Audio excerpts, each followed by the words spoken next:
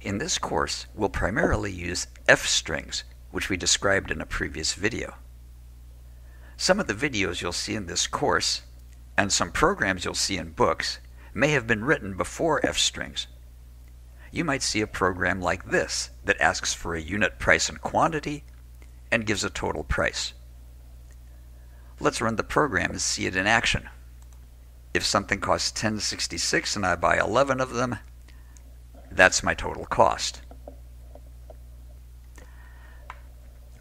This print statement looks a little like an F-string, and it does the same thing as an F-string using something called the format method. Let's take a closer look at the contents of the print function.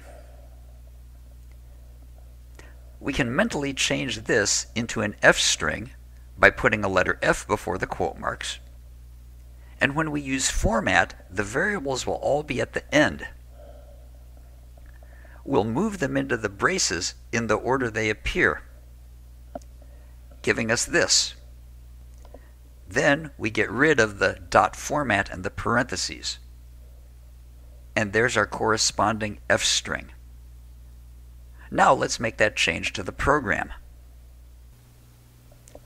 I'll put an F before my string, and I'll use cut and paste to move my variables into the braces in order.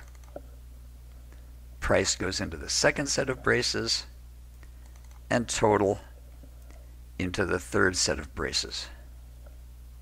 Then I get rid of the dot format part, and I'm left with an F-string.